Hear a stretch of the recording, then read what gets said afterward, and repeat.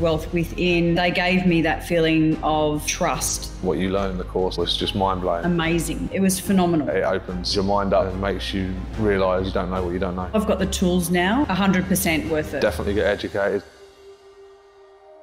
Hello and welcome to Wealth Within's weekly hot stock tips. I'm Philip Tortevsky, Senior Analyst at Wealth Within, and we are Australia's most trusted stock market educators. Every Tuesday night you can see me on the Australian Stock Market Show live on YouTube alongside two amazing professional traders, Janine Cox and Dale Gillham. In the show we answer important questions around the stock market, cover lots of great stocks and help you become a better trader. Today we'll unveil what's hot and what's not for you, our viewers. But before we dive into this week's stocks, I am joined today by Dale Gillham. Good morning, Dale. How are you, mate?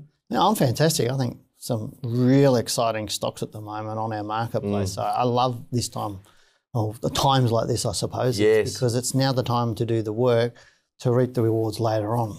Absolutely. To me, that's exciting times ahead.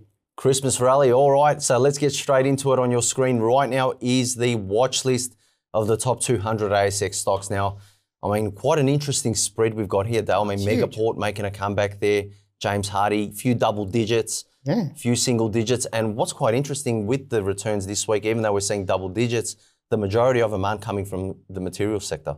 Well, no, because that was the worst sector in the market last week. But you know, it's a really, really nice spread of stocks through here. I mean, obviously James Hardie up 16.59 and Block up 15 for the old Afterpay up 15.10, Megaport up over 12 and HMC Capital. But look at Xero, 9.94% up. And you've got Corporate Travel and Flight Centre both up quite strongly. WiseTech and other IT up 6%. Look at QBE too, up 5.81. You've got to like that. It's just broken out. It just looks so nice, this stock. And there's plenty of nice looking stocks on the market. I mean, even though our market was only just in positive territory for the week and materials was down heavy, the broader market is bullish. Yeah, it really is. There's so many stocks to look at and buy right now. It's not funny.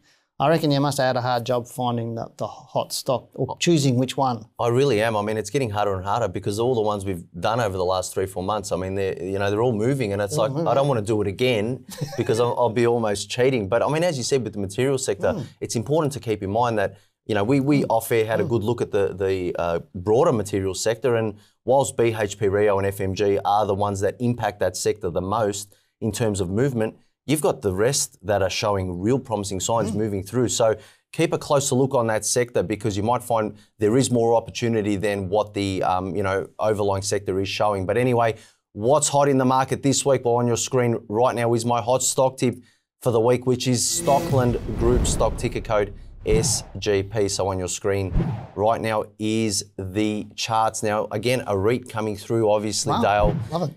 And it is giving us a little bit of that breakout type movement. I mean, if I just bring up the monthly chart here for you, what is real interesting with this one, it has been, stuck sideways. Let's be real with this, between $4.85 and $3.40 for a very long time. We have seen a little bit of movement onto the upside and downside of that. But what I find quite interesting is that this recent breakthrough, and if you hover your eye at that particular $4.80 level, you can see each time it popped its head through from 2016 onwards, it really, saw sellers come in quite strongly and send the market lower, saying, "Hey, we're not accepting prices above this level." The most, damning effect or example of that was back during 2020, the COVID, which saw a tickle above here and then break on down. But what's different this time, for now anyway, is the fact that we've come through with really strong buying.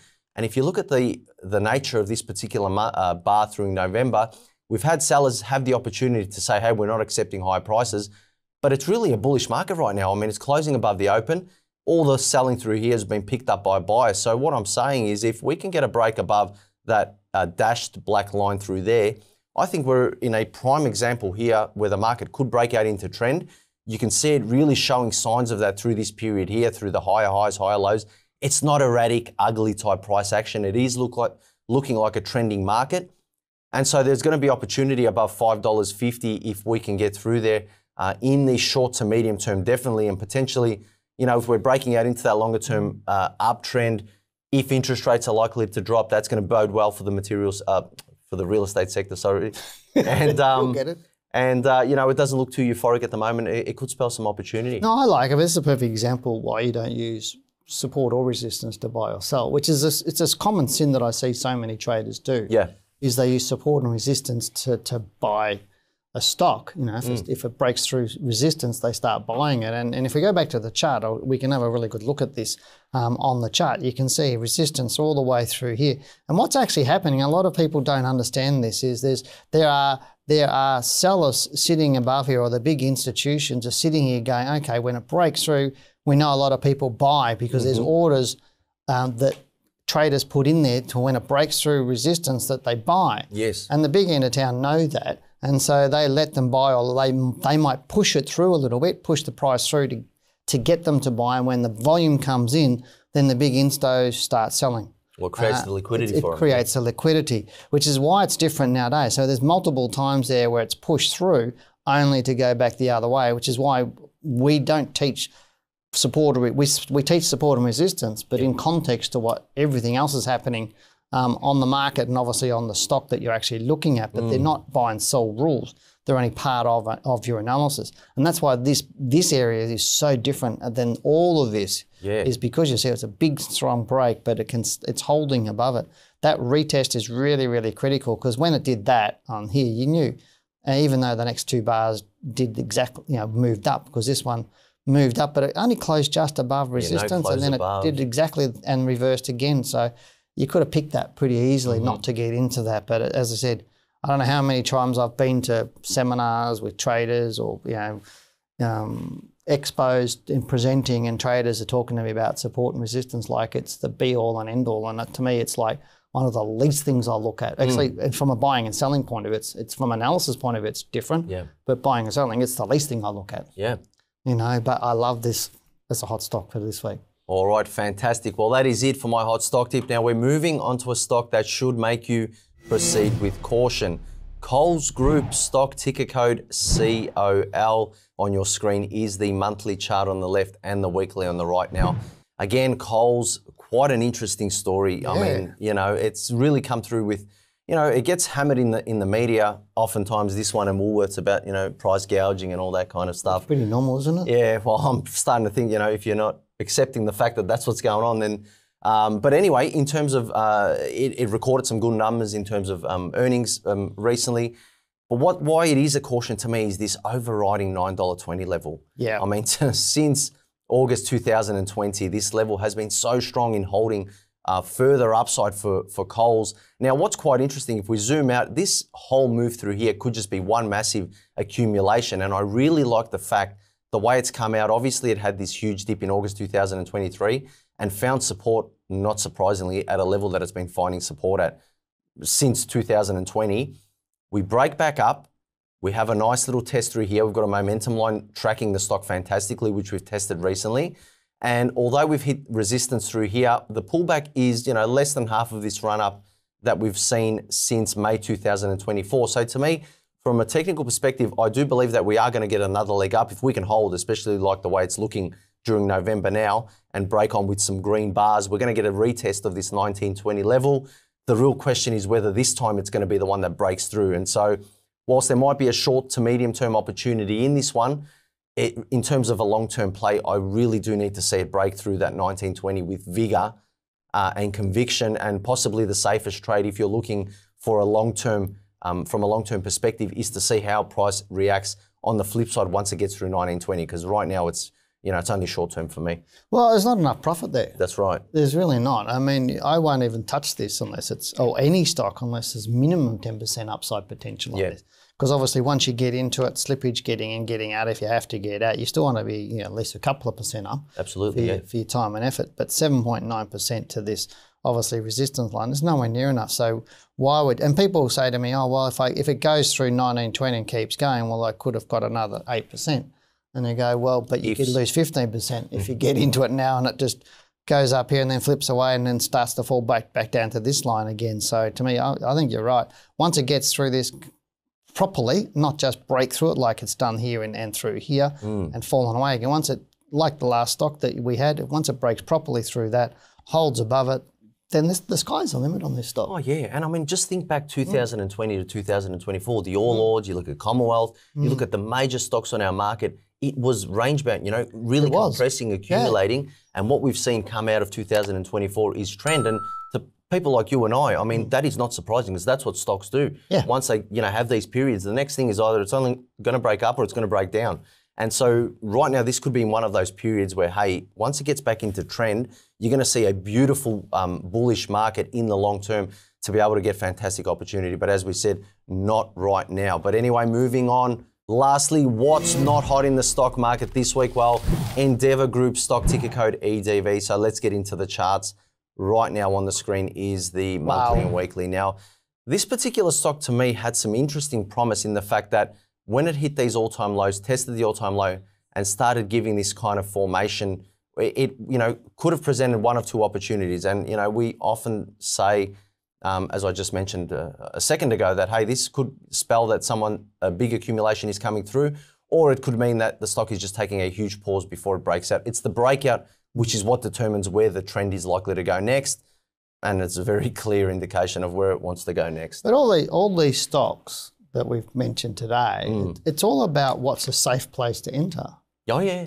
And that's not about the price of the stock. Absolutely. And this is where I find the difference between educated traders and retail, or can I say, I won't say retail traders, but I mean the ones that aren't educated.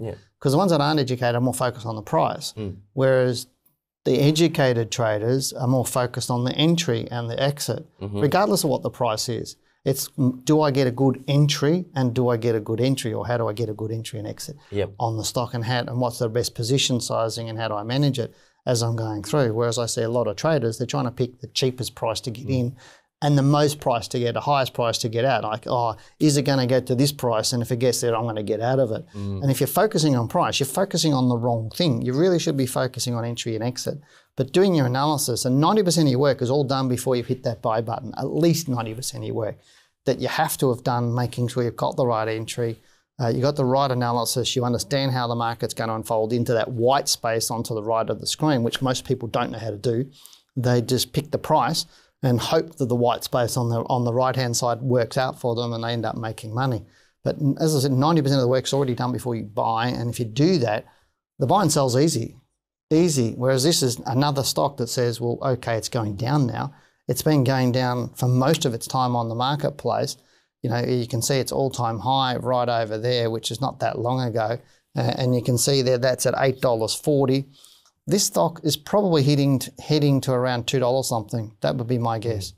Good shorting stock, but I think it's probably got $2, $2.50-ish on the horizon. I mean, it's so important what you just said, because at the end of the day, when you break it down, it's all about that confirmation. And being able to determine that confirmation through education, through rules, through, getting in at the right time and getting out at the right time. Because really, I mean, as you said, at the end of the day, that is the only thing that matters when you're trading, stocks or market. It's what is my risk reward before I get in?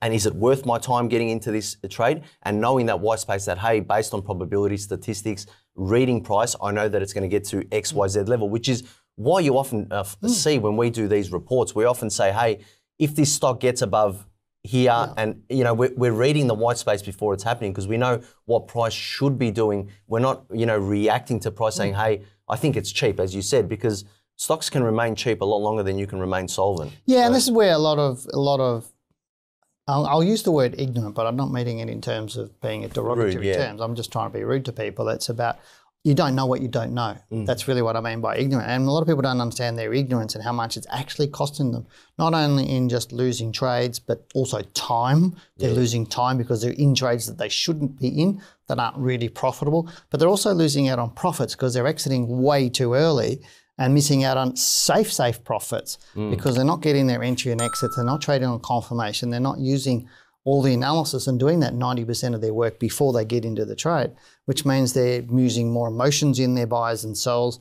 They're unsure of what's happening. And, when the stock falls away, and the prime example for you, if you're watching, anybody watching this, if you're worried about a stock that starts falling away on you, then you're the candidate for that. Because if you should be, I never worry about a stock going down because I already know what I'm going to do. It's like you're in the car, if you get a red light, you stop. If it's a green light, you go. If somebody comes from the side, you know what you're going to do. And it's the same with the stock market. Learn what you got to do, and it's easy to trade really, really well. Yeah, and particularly if we just go back to this stock here, Endeavour Group. Now it's not a case of looking and buying this dip, because what you might find is that, hey, whilst this stock might give you some buying reaction through this heavy selling, you've got to be wary that, hey, it might just bounce back into this level through here, which is a very common technical move that happens with stocks before the next strong leg down. So really, you know, you do need to wait for this, a significant reversal. I wouldn't trade this with your money, mate. No, well, that says something, right? But anyway, thank you very much for watching this edition of Wealth Within's weekly hot stock tips. Remember to tune into the live Australian stock market show on YouTube from 7 p.m. Eastern Time every Tuesday night. To find us, just type Wealth Within Live in the YouTube search. And remember to have your phone ready to call in live to speak to us so we can answer your questions. The number is 03 9290 9988. Or you can email into the show right now by sending your questions to info@wealthwithin.com.au. Now, if you want a copy of Dale's first book, you can still get it for free. You just have to pay the shipping. You can order it from our homepage, wealthwithin.com.au. And I hope you've enjoyed today's episode. And as always, thank you, Dale, for your excellent comments today. Oh, look, my pleasure, mate. I mean, I really do enjoy doing these shows with you now. Well done for the stocks you picked anyway, but I do look forward to chatting with everyone tomorrow night or Tuesday night on the Australian Stock Market Show live. I love doing that show. Yes. My last one for the year. I'm having holidays after. You're on break. But we got a big surprise next week's show on Tuesday night. If you're into FX, you need to be watching next Tuesday night or Tuesday night next week. Yes, very special guest. But anyway, thank you very much, Dale, and thank you all for watching. For now, goodbye, good luck, and good trading.